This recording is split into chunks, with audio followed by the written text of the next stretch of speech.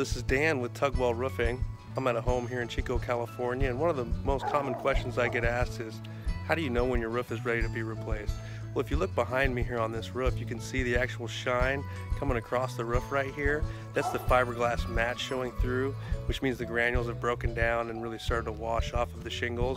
And what's going to happen is wind will start to catch those.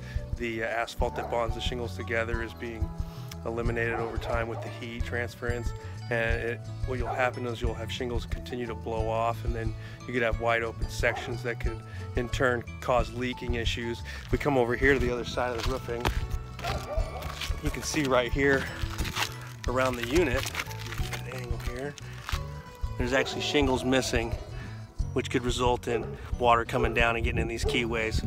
So that's pretty much a good example of when you would need to replace your roof.